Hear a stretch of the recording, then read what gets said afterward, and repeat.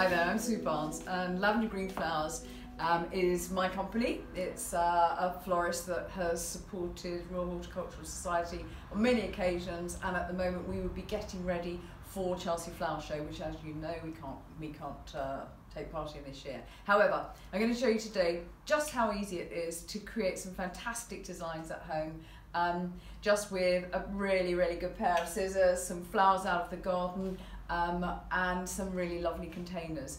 I guess most people don't know when they go into a flower shop sometimes where to start. A really good place to start would be to ask the florist, are there any English flowers here? Are there any British grown flowers here? Or are there any fair trade flowers here? It's important these days that we support as many people in our industry as we can.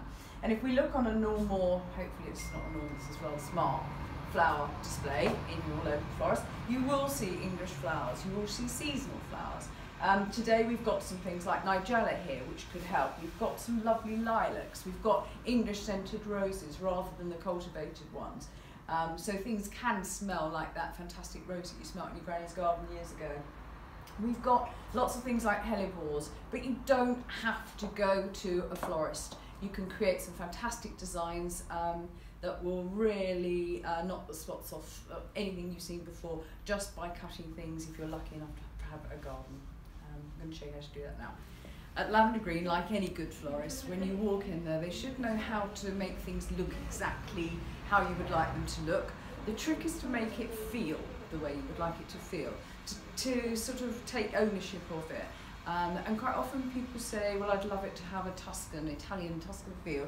And that's very difficult to do when you're in an urban landscape.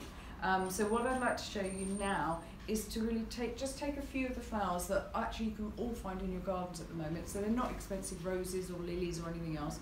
And put them together in a way and in a setting that will make your party feel exactly the way you would like it to feel. I'm going to take some Loddon lilies, I'm going to take some ranunculus, I'm going to take some hellebores. All of these flowers will be growing in the garden at the moment. And I'm going to take some lilac, and I'm going to show you exactly what to do with them to give you a really lovely spring contemporary look to the table.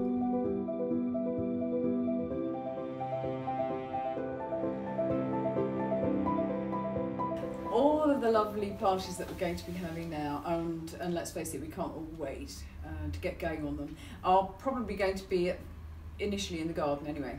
So this sort of tablescape will give you a very simple, clean, quite contemporary look.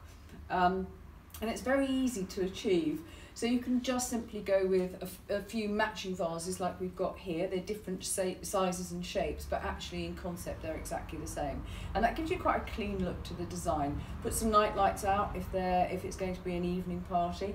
But the most important thing is to try and surround it with things that also make sense. So today I've given you a backdrop here, which is just a collection of vases and jugs, just filled with one type of flower. Again, quite a cool look, quite a contemporary look, and an easy to achieve look. These could be 3 different types of foliage, for example, just cut from the garden. But here we've got parrot tulips, we've got ranunculus, we've got some Garda rose, and then we've got, for me, the all-important lilac. So it gives you quite a smart garden look, really. In isolation, that still doesn't make sense. So mix and match with either, if you've got a wooden top table, put napkins out. And I like to have the extra special finishing touch that really does show your guests that you care, which is a little nosegay. Again, it could be herbs, it could be just one type of flower, but it's something that other people don't do. And I think that's what we've always specialised in doing, those little caring finishing touches. Incorporate some lovely linens. Doesn't have to be white, could be white, and there are some beautiful sludgy, earthy colours around at the moment, and I've just given you 2 different looks here, 2 different colourways here that really go in nicely with these flowers.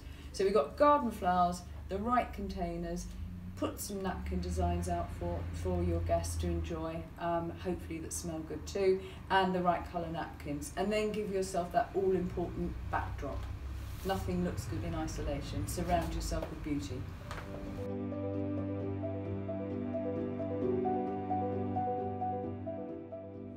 Okay, so eating out in the garden, which is probably what we're all going to be doing soon, well now, will involve everything that's in the garden at the moment. And parties are not always smart events. In fact, with family and friends and only 6 people, they really can't be. So herbs is a great way to kind of decorate a space that's informal. It smells wonderful. I mean, people all night long will be pinching all of the leaves, and the fragrance is absolutely fantastic. It's clean, it's fresh, it's informal, it's relaxed. You can have a pizza, it doesn't have to be anything smart, or a really lovely Italian meal in the garden. And I would always suggest that you include things that you love. So I will put things like the Victorian fishing, glass fishing weights, which again are all over the place. You can find them anywhere. Choose really interesting little vases. These little garlic pots are great. Anything that's foodie will work well here. Ask guests to, if you've got lamb and rosemary as a main course, for example, chop off bits of the rosemary and invite people to add it to the meal. These lovely little tapas bowls are just fantastic. Don't go for something that's standard and boring and easy to find and that everybody else has got, when you can really be creative and have some fun. So my advice for a garden party, if you're not going to go to the expense of having big flowers all over the place, is cut from the garden. Use herbs, use plants that are in the garden, have some really interesting little containers, and include things on the table that you absolutely love, that are part of the family almost. Now I really feel at home. This is exactly the look that I would create if I were having a family party. I think that sitting in the garden, table of 6, surround yourself first of all with beautiful things that you absolutely love. Don't just plonk a table in the middle of nowhere. So here we've put a backdrop of hydrangeas in potted plants, we've put herbs around us, we've got little olive trees going on, but the table itself is a combination of lots of different types of container. Here we've got lovely French enduise pots with enduise candles. You might not be lucky enough to have those, not a lot of people are, but any small and different sized terracotta pots will do it. And then fill it full of very, very simple flowers. So if you use plants like viola, they have a wonderful fragrance, they're edible, they're not going to cause anyone any problems. And then you've got Albrecia, things again that can start their life in the middle of the table when they're in full bloom and they're perfection, and then put them in the garden afterwards. Things like gentian. It doesn't matter how scruffy almost a plant looks, it's natural, and that's what this look is all about. But add in things like tiles, add in candles, add in pots, add in anything that you've got around, and the whole design becomes yours, and is a joy to eat around.